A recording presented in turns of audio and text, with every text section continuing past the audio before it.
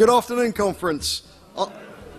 I'm delighted to be here celebrating our referendum success since freeing our country from the shackles of Brussels. I must start by offering my personal thanks to Nigel, who I've campaigned alongside in UKIP for over 20 years and whose leadership got us the referendum. I also want to say a huge thanks to my other great friend Paul Nuttall, who has also worked so hard and been an able deputy to Nigel. But more importantly, I want to thank you, the grassroots kippers whose tireless campaigning won the day. And because of you all, we're on the way to getting our country back. Thank you.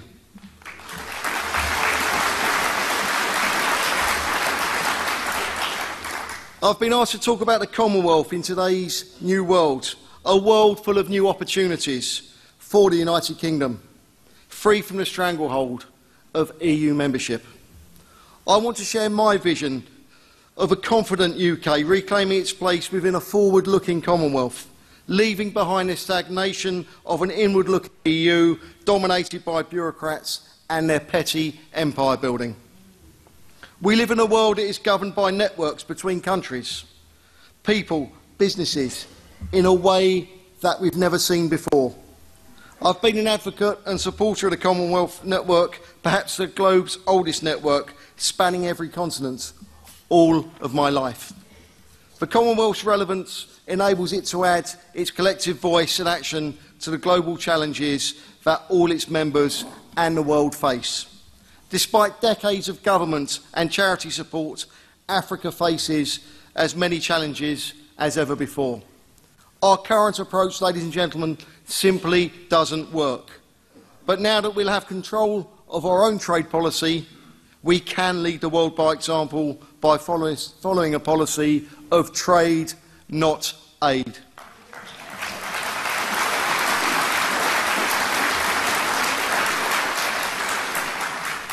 We can get rid of wasteful government foreign aid programmes and open up these networks, not only making food cheaper in the UK, but also providing real opportunities in Africa with the economic stimulus provided by exports to our country. But why is the Commonwealth best placed to achieve this? I'll begin by setting out its relevance today and how this ready-made network can, with engagement and momentum from all its members, help deliver security and prosperity for all of us. I believe the world sees the UK, as do especially other Commonwealth members, as a leader, exemplifying the principles that bring us all together: freedom, democracy, good governance and the rule of law, free trade and human rights. As a British MEP, I care about helping the UK become a more secure, more prosperous country, existing in a world where certain basic values are upheld. The world order has shifted. Economic power and influence is moving east and south, with the rise of the emerging economies in Asia, Africa and Latin America. The world has become more interconnected through trade, technology and universal global challenges, such as energy, security and terrorism. Events that happen in one part of the world no longer happen in isolation. More often than not, the impact can be felt across continents, often very quickly. The financial crisis that has engulfed the West, or the revolutions that have spread across the Middle East and North Africa, have fiscal or political ramifications across the globe. This greater interdependence means that we must work together on the important global issues. A part of my vision for the Commonwealth is that it is a strong force on the world stage. And why wouldn't it be? Several Commonwealth members are also members of the UN Security Council, the G20 and other important global bodies. Where our interests overlap, we should make clear what our common position is. The Commonwealth network, with its shared principles and similar legal systems and common language, make it an ideal platform for doing business, trade, investment and development, which will, of course, lead to prosperity for all its members. I see an increased commitment to democratic values and increased trade as two sides of the same coin.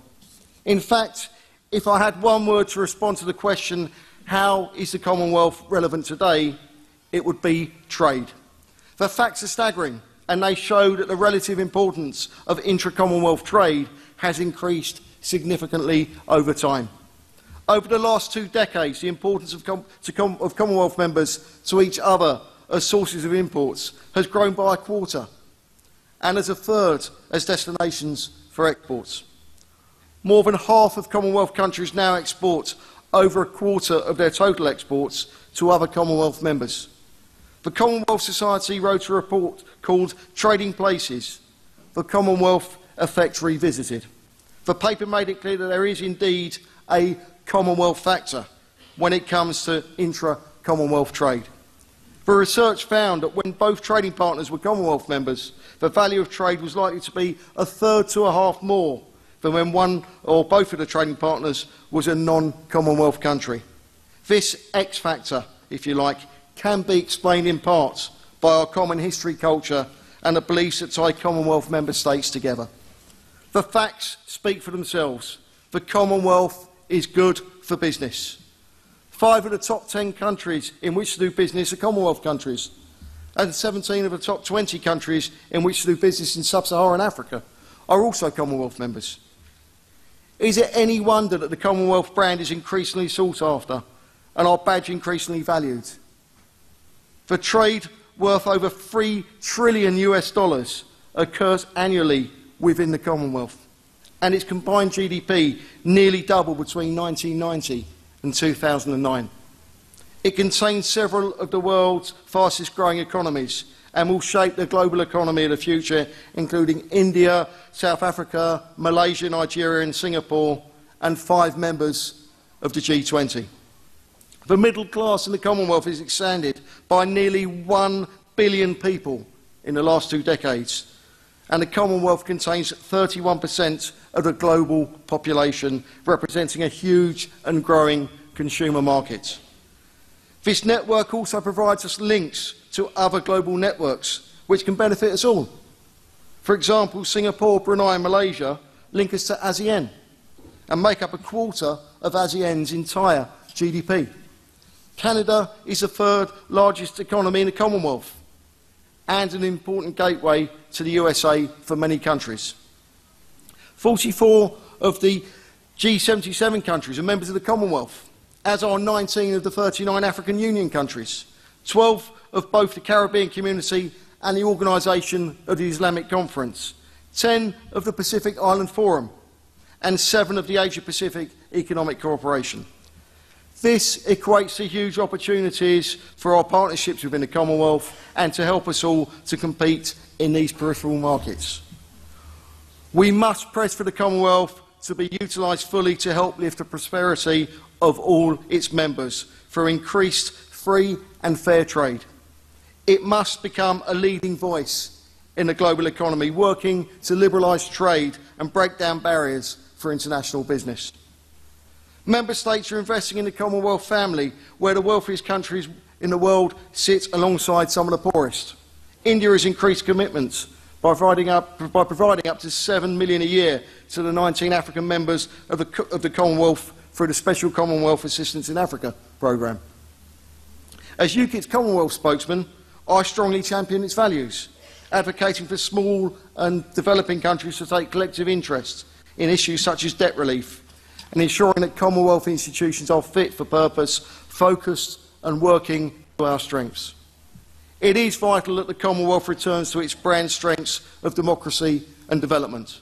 The UK has a very real interest in seeing Commonwealth countries maintaining democratic integrity and the rule of law. I want a strengthened Commonwealth that protects our values, but is also able to work constructively and offer encouragement to those facing challenges to democratic development. Small and vulnerable states should be reassured by the network offering them a solid platform from which to voice their opinions and receive timely assistance and support on issues facing us all. UKIP's challenge is to raise awareness of and build support for the Commonwealth, and this as an alternative to that ghastly single market, and show the misguided attitude of Project Fear for what it really was.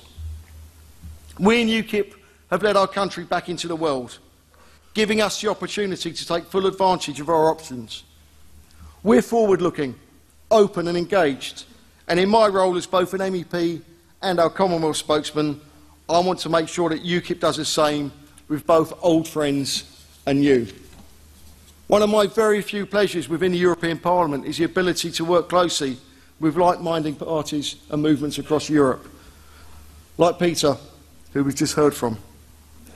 Whilst we've won our referendum and our freedom, millions more remain trapped unwillingly in ever closer union, and we must also be ready to offer our advice and support to those still campaigning for a better Europe, one based on mutual friendship and national democracy. And whilst these allies and friends will remain valued, we must also look forward to establishing new partnerships with like-minded parties from across the Commonwealth. So now, as we look forward to the future, I would like to congratulate Diane James on her victory today.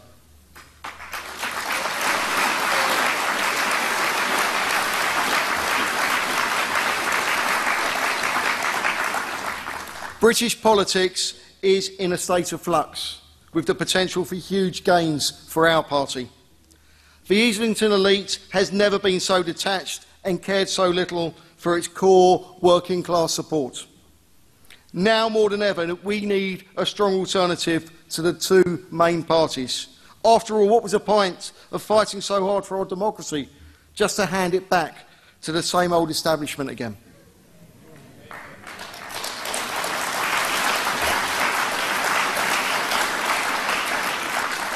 While some wrongly suggest that it might be job done for UKIP, I say we are needed now more than ever.